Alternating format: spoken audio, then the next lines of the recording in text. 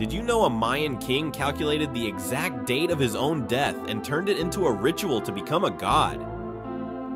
In 755 AD, Itzamnaj Balam II ruled the city of Yaxmal during a brutal succession crisis. But he wasn't just a king, he was also the high priest and master astronomer. Using complex calculations, he discovered that a total solar eclipse would occur in exactly 4 months. He became obsessed with the idea that dying during totality would transform him into a deity. For months, he designed his tomb to perfectly align with the eclipse path. He prepared poison from deadly plants and rehearsed the ritual repeatedly. On the day of the eclipse, thousands gathered to watch their king climb the Great Pyramid. As the moon began covering the sun, darkness fell across the land. At the moment of totality, he drank the poison and collapsed as the sky turned black. His people watched in terror as both their king and the sun died together. Modern astronomers have confirmed his calculations were completely accurate. His death ritual influenced Mayan eclipse ceremonies for centuries afterward.